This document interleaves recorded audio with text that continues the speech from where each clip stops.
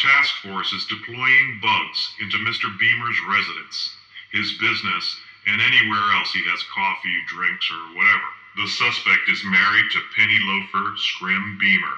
She's an online shopaholic, which makes it convenient for us to deploy hidden cameras and audio bugs into the house. We're trying to get a feed from every room in the house. In a wiretap from the Elefante Club last night, we got confirmation that Dick Beamer was in New York City last weekend. I've put feelers out to the NYPD to see if they could put him at the scene of Scrim's death. That would be sick. By the way, Dick told Old Spats he was going to transfer money today. Sean, any new info on that? That's a negative, sir. Okay, stay on it. It may be the smoking gun we're looking for.